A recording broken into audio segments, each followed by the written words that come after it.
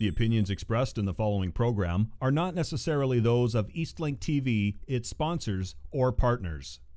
Hi there, I'm Gloria McCluskey. You're watching Destination Dartmouth. My destination this morning is Lake City Cider here on Portland Street, and my guest is poet Comeau, who will tell us all about cider making.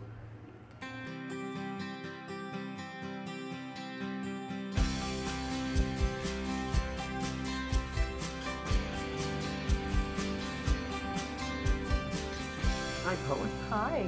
Thank you for being here this morning. I know how busy you are. All you need to do is look around here, and you can tell how busy you are. So you're a Dartmouth girl. I am, yeah. Not born here. I was born in BC actually, but it was brief, and then grew up here. My parents were both from the East Coast, and the draw of family kind of pulled them back after they had two kids. Yeah. Great. Yeah. So now you're into cider making. I am. Let's go back a little bit on your background. Okay. So I guess I started in cider. I've been a sommelier the past 8 years, and that kind of trajectory started with selling alcohol. I got a job with Atlantic Spirits and Wines, which is a local agency that sells an array of products from wine, spirits, beer, and I'm a curious person. And I always like to learn more and know more, which that's how I started. Okay, if I'm selling wine, I want to know more about wine. Sure. And so that was my sommelier. And then sommelier, it's a lot of theory, but you touch on production. And I was always fascinated with kind of how everything was made and hands-on. I was lucky enough to. So you were a good staff member. Yeah. If you were that curious. Yeah, and they were good to me, and they also saw that me getting more education and more knowledge made me more credible as an employee as well. So it was beneficial for both sides, I think. And I was lucky because they supported that. And I was lucky enough to go to New Zealand and spend some time on a winery. Oh, and did you? I just did whatever they needed. It was harvest, because New Zealand's opposite to us when it comes to seasons. So I went in March. Right. And that's when they harvest. And I got to squish grapes and on your feet? Yeah, actually, yes. Oh, you did. So when you do your lab work to know when to pick, you do a very small pressing, and the best way to do it. And I mean, it's not romantic like you see on TV, but the best way to do it, just a quick little pressing would be just with your feet, and you just take the juice, and then you measure all your sugar levels and your acidity and your pH, and then you know, okay, should we pick these rows or should we wait? And I got to be part of that, and then I saw some large pressings, which I did not do with my feet. It was a big vat that couldn't do it with your feet. No. Not in a big production. No, it's massive. How different are their wine fields from ours? They're not called fields. Yeah, so vineyards to orchards. Orchards. I think it's still a lot of times when you talk about really good wine, you talk about the kind of health and state of your vineyard.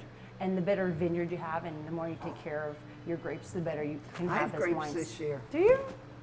I love that. Not enough for wine. No, maybe some jelly or something. I have grapes. Who knows? Oh yeah, they're beautiful. Yeah. But orchards are kind of the same way. The better you take care of your orchard, the better apples you have, and then the better cider that you can make. Also, it's about varietals too. Different varietals like grapes, different varietals of apples make different styles of cider. Yeah. So it is very, to have a lot in common. Did they do ice wine in New Zealand, or could they? A little bit, but I took some of ours over, and they were very impressed. Oh. Very impressed. Can they make ice wine over there? Yeah, anyone can really. I mean, some places you kind of do it artificially, where you bring the grapes and you freeze them and then you press. Oh, yeah. So it's not quite like here where they freeze on the vine and then you press. But so you went from being a sommelier to making cider. Yeah. Were you nervous? No. I mean, there's been moments. I'm sure I've been anxious and nervous about different stages of it, but it seemed like every step I took towards, I took vacation from my last job to go do a course, production course in Oregon. And it's kind of nervous when I think I, submitted and actually paid for the course and went, oh my gosh, I'm actually doing this. But when I got on the plane and when I was there, it kind of reconfirmed what I was doing. Where'd you have to take the course? I went to Corvallis, which is the agricultural center for the University of Oregon, and a beautiful campus. I was there in the summer, so it was like a ghost town, but the course was amazing, very beneficial, and it just, again, it was a step that I took, and I put myself out there, but kind of reaffirmed that I was doing what I really wanted to be doing. Are you a risk taker? Absolutely. I'm a sucker for challenge, you know, which I think is amazing, but also at the same time, it's kind of like, man, why do I constantly want to challenge myself this way? I always challenge myself all through life. Yeah. You need a challenge in your life. I don't sit still very long. I don't do it very well. Well, you're in a great location here in the old Nyforth building. Yes. Which was so well known. Nyforth Yeah. furniture here in Dartmouth. I bought all my furniture from You and a Nyforth. lot of people. Yeah. We've had a lot of really great response from the community and their old customers coming in and remembering their furniture that they bought. And we used one of their, you know, we used the name Nyforth for one of our ciders. I know. Because to me, a family-run business for 80 years in one location is pretty phenomenal. I guess it and is. you know, and they always had a really great reputation on the They street. did a great reputation. All the neighbors thought and have said really nice things about them, and that kind of integrity means something to me. And I hope, as a business owner and as a It rubs off. fellow neighbor, I wanna be that. I wanna have a good. I'm sure you will. Yeah, I want to be a good neighbor. You know, I love Dartmouth. Yeah, Dartmouth's a great spot. Yeah. And you have a great spot here in Portland Street. I call it, you know, I have these big windows, and I call it Portland Street TV. It's a very busy street. And you open the windows. You open them up. So you're right on the street then, Yeah. almost. It's Yeah. wonderful. Yeah, it's lots of natural light. It's great. It's been a great summer for that too. Yeah, it's been a very quick 4 weeks since we've opened, and people are just excited about Dartmouth and all these changes right now in the downtown core. But so much has happened. Well, I think the canteen is a year and a half Canteen's in. You know, great. we have the creperie that just opened up the bubble shop with their ice cream. I know. And which they have And lineups. and the train And then the train yard, which has, where they sell the good Dartmouth shirts. the Dartmouth shirts, and they support other local craftsmen that. And there's a new little restaurant down the street. Trying to think of the Which name of one? it.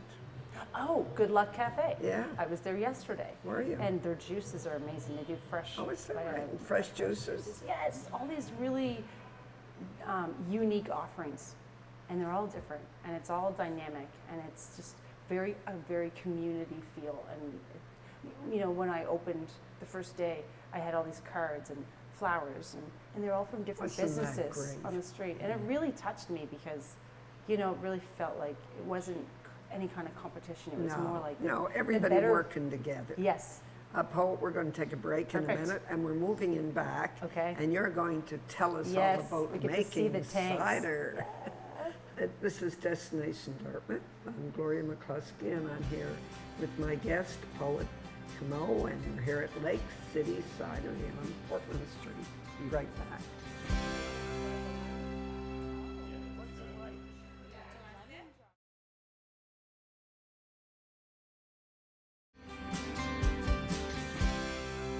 Hi, I'm back. My guest this morning is poet Comeau, and we're here in the production room, and she's going to tell us all about cider making. Yeah, this is it. This is where the magic happens. This is where it yeah, happens. as they say.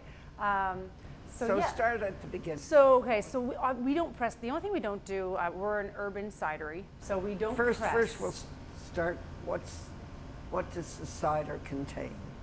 Oh, apples. Apples. And again, you know, going back to how this all happened is my dad was born in Wolfville, so I was very familiar with the valley, very familiar with all the U-picks, and I U-picked every summer with them, and I knew we had an abundance of apples, wonderful Nova Scotian apples, and I thought, why aren't more people making cider, right? And a lot of people don't even know what cider is, which is to me mind-blowing because I've always loved it. So that again, part of the whole story is that I knew we had this accessibility to apples and Nova Scotia apples, local apples, and so kind of started with that. And so we work with obviously local farmers. all our ciders are 100% Nova Scotia apples. So what kind of apples do you use? Right now we use a blend of apples, so we use some Macintosh, Cortlands, Northern Spy, some Russet, and Johanna Gold. And a blend allows us to do different things, and also, you know, gives us a good kind of structure to the cider as well. So we press. We don't press on site.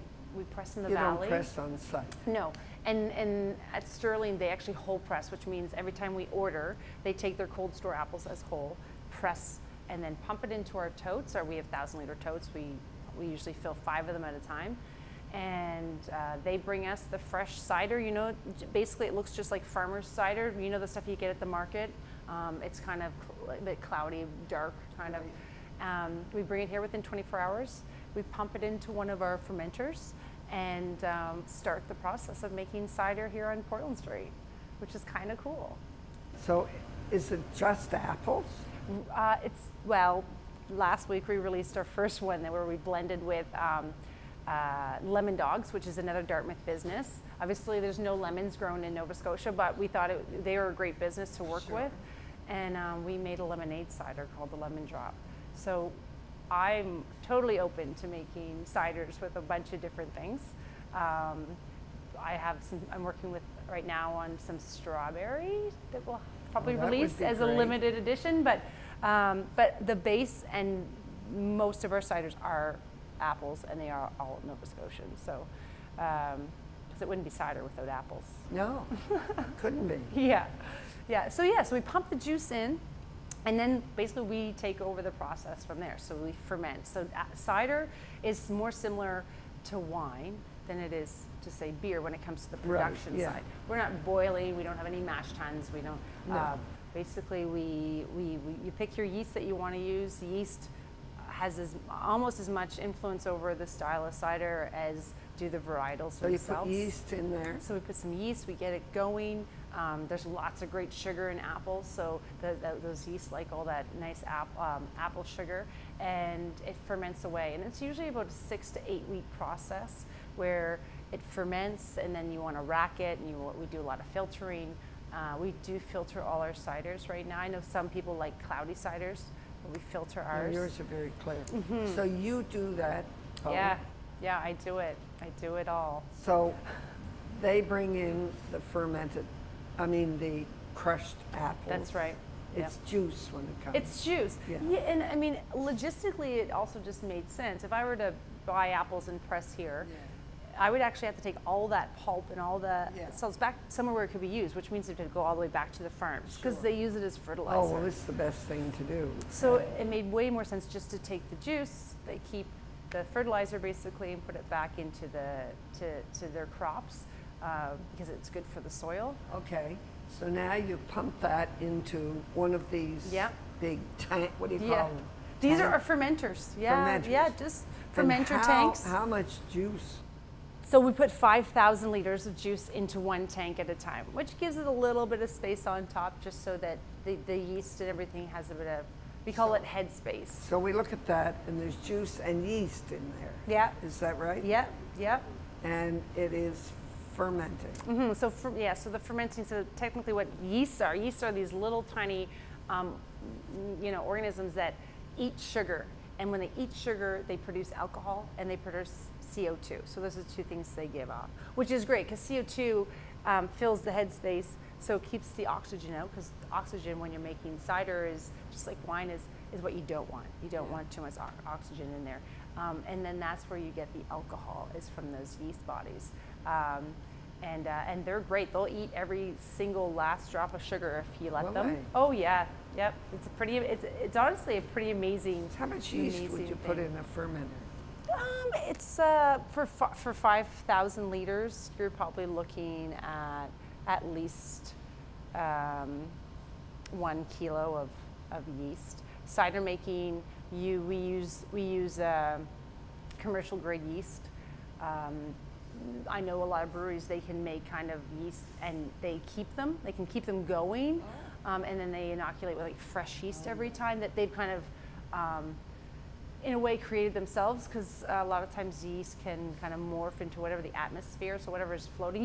Yeasts are everywhere. Yeasts are on everything. So you can actually do wild ferments where you just let the cider, like if I just let the cider come in and sit in a tank, it would actually ferment on its own, because there's yeast that sit on the skins of the apple. The yeast does it faster, does it? The commercial yeast controls what esters will happen out of the fermentation process.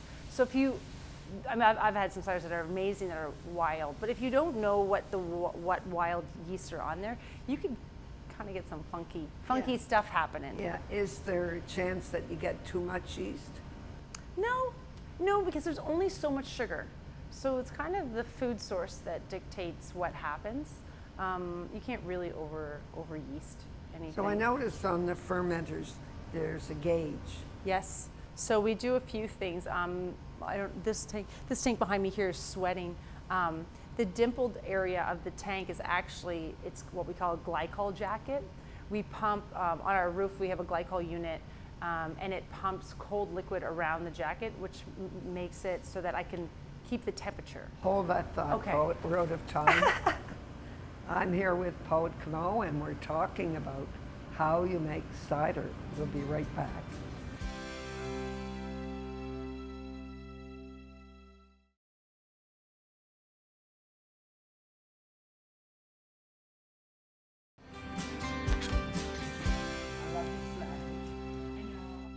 Hi, I'm back with Poet, and we're going to continue.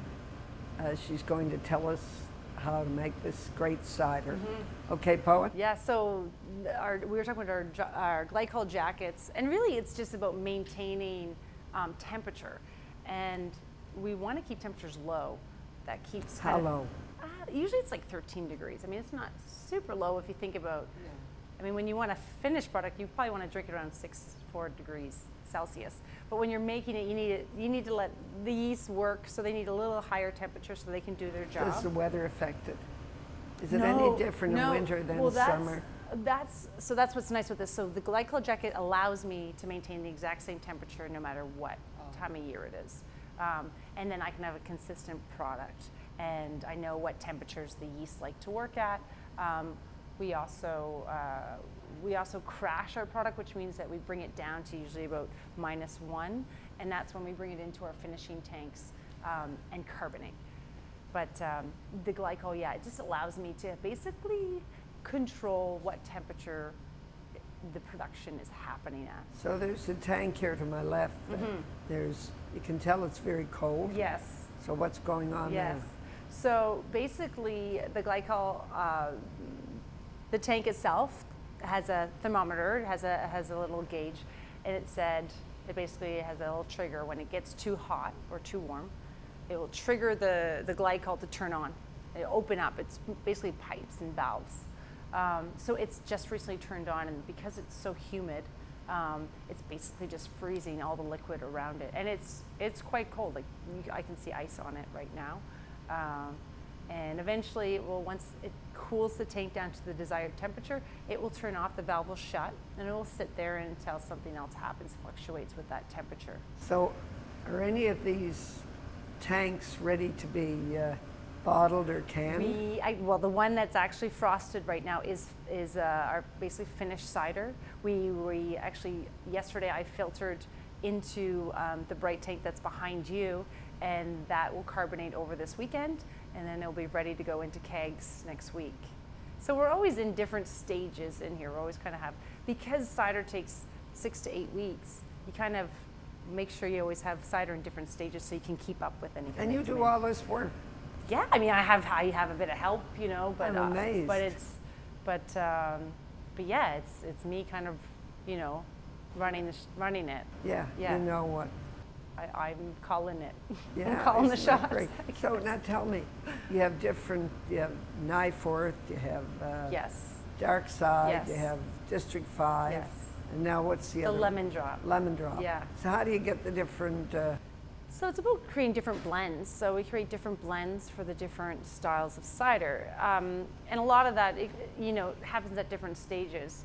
But I definitely wanted to have. We started with my desire to want something that was very dry. I like dry And that's ciders, the dark side. and that's the dark side. And so we knew, okay, to get a dry cider, dryness is relevant to the sweetness level and not having sweetness or residual sugar in the final product. So we knew we wanted to ferment very dry. We knew we needed to have a blend where you had other structure there. Sugar is great because sugar can create a little structure where maybe you don't have that much. But when you have a dry product, you really want to make sure you have other things like enough tannin or enough mouthfeel, and make sure that the acids are all So you're balanced. constantly tasting. You have to, yeah. That's probably the perk of the job. I don't know. Do you have a little lab here? I We mean, do. It's, yeah. it's I thought hidden I right now noticed a behind lab. all these cans because we canned we just canned this week. We have to. Yeah, you have to measure your pH levels, Yes. your total acidity, you want to do specific gravity, which basically tells you how much sugar's in there. But there's a lot of lab work just to make sure that, again, just about being consistent, making sure your products, within the kind of, you always have a range where you want to be in when it comes to your products. And you want to make sure that you're delivering on that every time. Especially if you have a product that has a label, you want to make sure that that cider kind of fits within that, window every time, that it's the same, because your customer won't be pleased if they buy it one day and then come back the next week and it's kind of totally different. How long will cider, what's the shelf life? Again, it's more like wine. So wine you usually have, 5 years. I've had ciders that were 10 years old and delicious. You can do a lot. You can even age. So you can do aged cider in barrels, just like wine. It will take in a little bit of those oak flavors, and it can round out. You haven't gone there yet. That's on the list. So we will get there, but we're not there yet. But there's a lot you can do. Cider's very versatile, and as long as it's packaged well, then yeah, it can last quite a while. I've seen some really nice aged ciders. Why is some in cans and some in bottles? I think part of that, is just marketing. I think right now we're seeing, where the craft, and we kind of, even though production side we're more like wine, cider really gets lumped in with beer, right? You see now we see beer festivals have cider as well usually. And so I think it's more, the customer's used to getting the product in kind of that 473 ml can. And so for me, it was kind of, well, I want to be convenient. And the can's convenient. Those single serve cans are convenient. So for me, it was just, I want that convenience. We do try to make premium ciders. So we kind of took our easiest